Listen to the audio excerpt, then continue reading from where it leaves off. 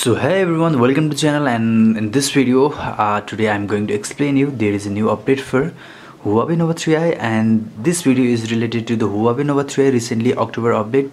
So I hope you guys like this video, and in this video I'm going to just explain you there is a new security update or software update for Huawei Nova 3i, and the update name or update code is 9.1.0.262, and there is nothing changed for this update, and this update only bring the security patches update for I think for November month.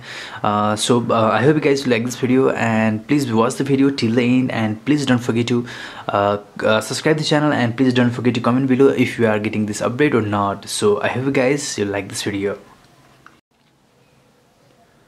So let's begin this update, and the overall size of this update is 120 MB, and I already downloaded this. Overall length is my software update is downloaded, and now I'm going to install this on my Huawei Nova 3i. So after updating this update, I will show you there is a new security update for Huawei Nova 3i.